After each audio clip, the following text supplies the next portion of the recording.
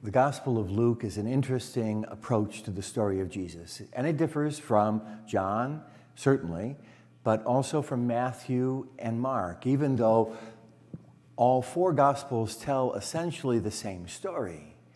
They all give us insight that tells us something more about who this Jesus really is.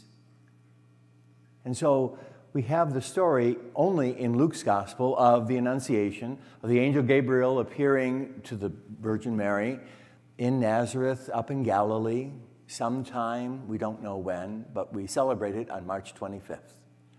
And today, on May 31st, we celebrate the arrival of Mary, who comes to help her cousin Elizabeth, who is now already in her 6th month. She's almost near term at this point.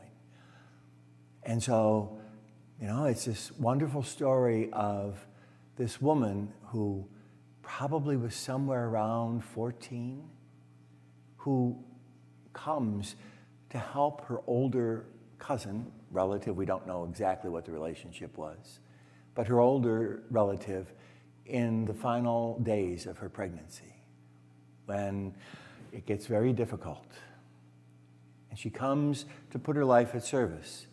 And when she calls out to Elizabeth as she comes, already Elizabeth, filled with the Holy Spirit, responds and says, "But who am I that the mother of my Lord should come to me?" It's this wonderful encounter between these two pregnant women, one about 3 months and the other almost full term. And they carry within them the promise of salvation.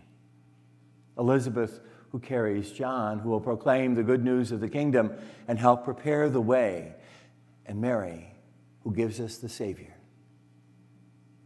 And it is this back and forth. Mary responds with the song that we say every evening, or sing every evening as part of evening prayer, that my very being proclaims the greatness of the Lord.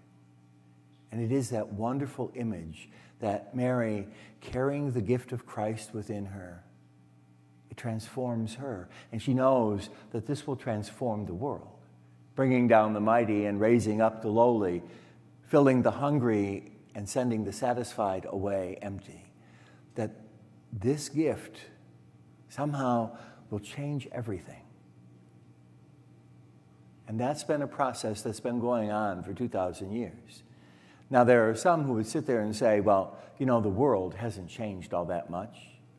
There are still wars. There's still violence. There's still all kinds of inhumanity in this world. And that's true.